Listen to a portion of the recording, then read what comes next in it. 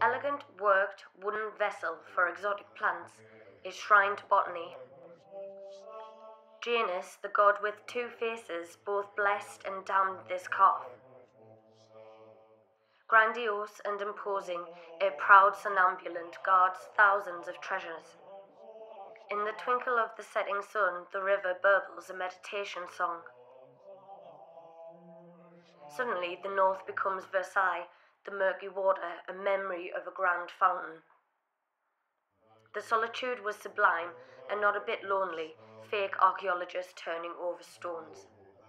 Reflecting upon the past, gargantuan feet floated on tin. In silence, wrapped in comforting sounds, nature a resonant force.